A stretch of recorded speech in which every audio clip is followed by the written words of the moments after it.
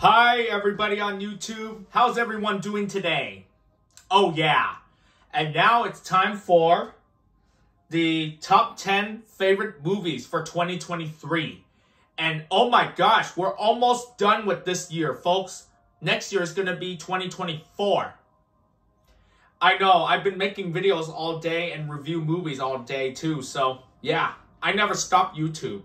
So anyways, let's get started.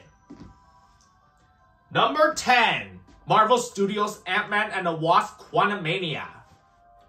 The third Ant-Man movie after the first one and the second one. Yep, I don't know why it's number 10 on the list. So, I don't know why. So, the worldwide was $476 million. Oh my gosh. That's a lot. Wow, that was number 10 on the list for this movie. Yep. We all know Paul Rudd and a few other stars you may recognize from the past Ant-Man movies you see. Yep, back in the day.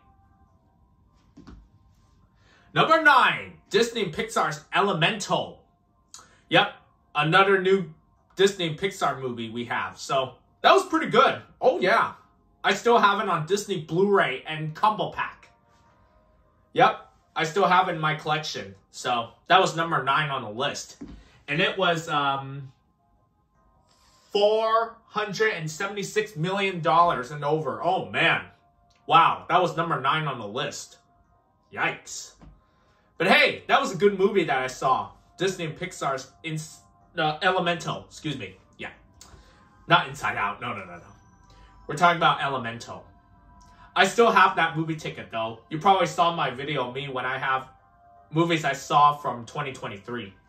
That was number 9 on the list. Elemental.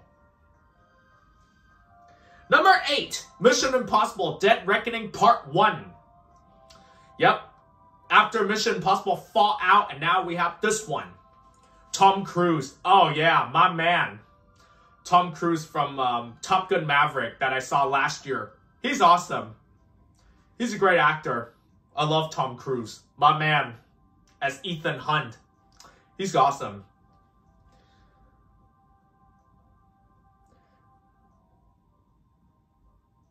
Can't wait for the Dead Reckoning Part 2, but I'm not sure when is it going to happen.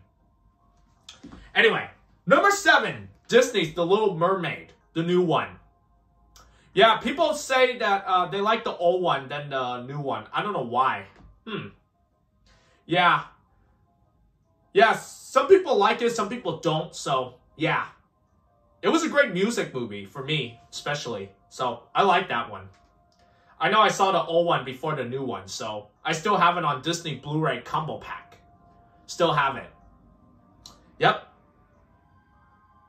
Saw that movie as a kid. That was pretty good. Number 6. Oh, wait. Oh, I'm sorry. Oh, so for number 8, Mission Impossible: Dead Reckoning Part 1, $567 million. Oh man, worldwide. Yikes. Saw this, the boxofficemojo.com. So you can look it up when you get a chance. Anyway, The Little Mermaid. Oh, so close. $569 million. Oh man, so close. Anyway, let's get back to it. Number 6, Spider-Man Across the Spider-Verse. The sequel to Into the Spider-Verse. I know I saw that movie a long time ago. So, that was pretty good. Yep, same actor from Into the Spider-Verse. Well, except for the other star from the Into the Spider-Verse. Yeah. Anyway. $690 million. Oh my gosh, that's amazing. People love Spider-Man, and so do I. I love Spider-Man also. So, that was pretty good. Number 5, Fast X. Yes, the 10th installment of the Fast and Furious movies. Vin Diesel, of course, and everybody that you may recognize. Yep, that was a great movie. That was number 5 on the list. $704 million. Oh my gosh, for the box office. Yikes. This is amazing. Yep. Love that movie. Yep. Oh, and one more thing I have to remind you guys that you should never do. Here, this is what you should never do.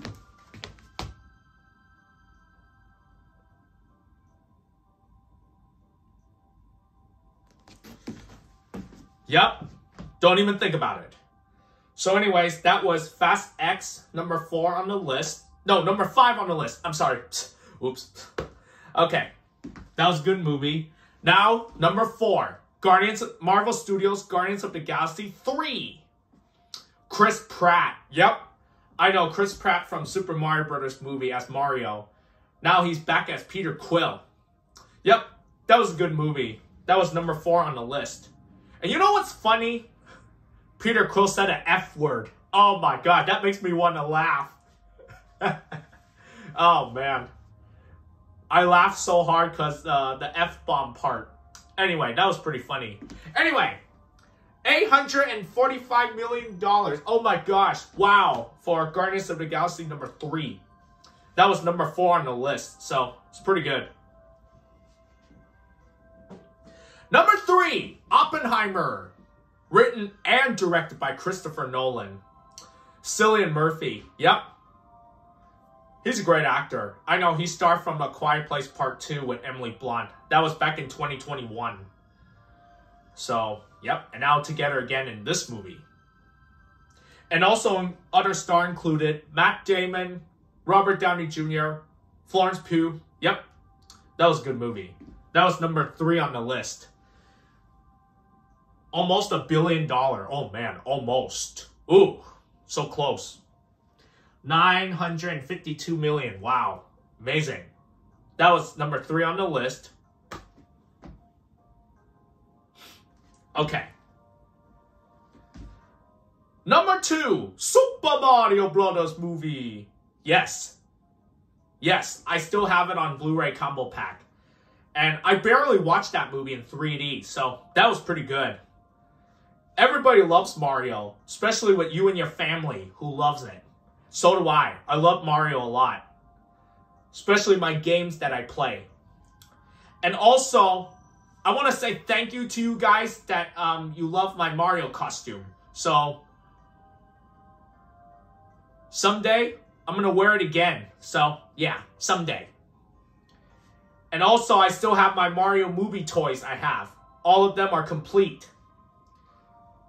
And also the RC and my big Mario and Luigi toy. Oh, and Bowser. Yep, that was number 2 on the list. Super Mario Brothers movie. It was $1 billion and $361 million. Oh my gosh. Wow. Yikes, that was number 2 on the list. And number 1, Barbie. Margot Robbie. Yes. And also with Ryan Gosling. Margot Robbie's fantastic as Barbie. Yep, she's great. Especially the music and everything. So, that was really good. That was number 1 on the list. And it was, wow, it beat Super Mario Brothers in the box office. Ouch. Ooh, that hurt, huh? I know, that hurts, right? Ouch. But anyway, yeah, that's Barbie. That's number 1 on the list. Okay, everybody. Thank you for watching, everybody. I'm sorry I haven't made videos for a while. And all my videos are lost. So I'm very sorry. So anyway, thank you for watching. Comment, like, and subscribe. Do whatever you want, okay? I will see you for the movie review for 2024.